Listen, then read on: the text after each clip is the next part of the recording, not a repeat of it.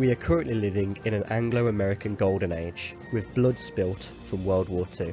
It is the creations post this war and during the Cold War that make up the Western world. These newly created institutions are based upon Anglospheric ideas of law, rights, freedom, sovereignty, representation, and democratic governance. Even the European Convention of Human Rights was created mostly by the UK, and stems from human rights precedents in common law.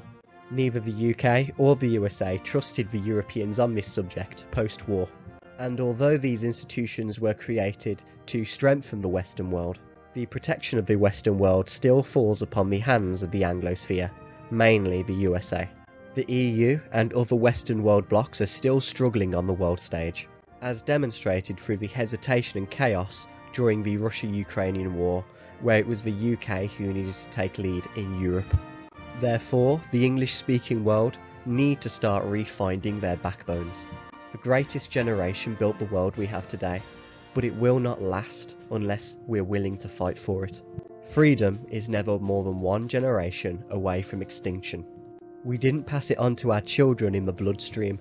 It must be fought for, protected, and handed on for them to do the same.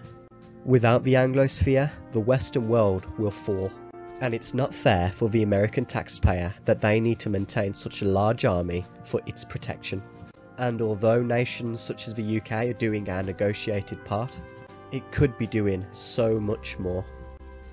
If the Western world does fall, it's most likely going to be an authoritarian, communist China that replaces it. The Chinese people have higher mathematical intelligence, political, racial and religious unity, and a single, all-powerful political party. These 1.5 billion Chinese will also soon have a modern military, a corporatist economy, and are all under a single, unified bloc.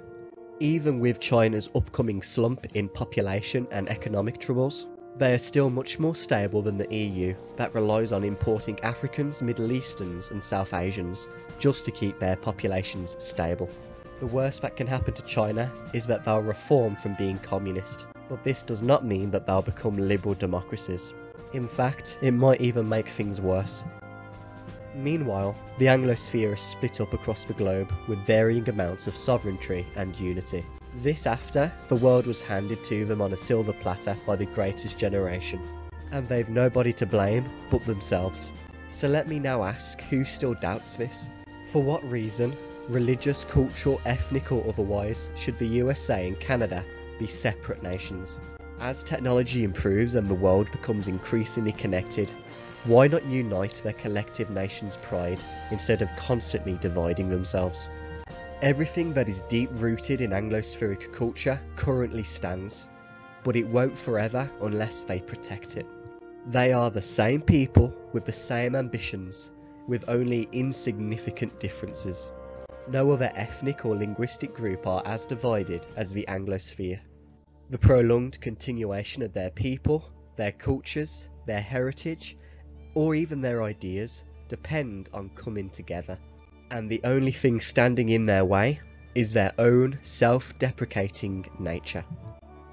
So join me on this channel as we overcome this and take pride in exploring the history of the Anglosphere. Its great people, its man-made and natural landmarks, its politics, its major historical events, and everything else. I would go in depth into subjects both popular and niche. Episodes will cover any and all aspects of Anglosphere history.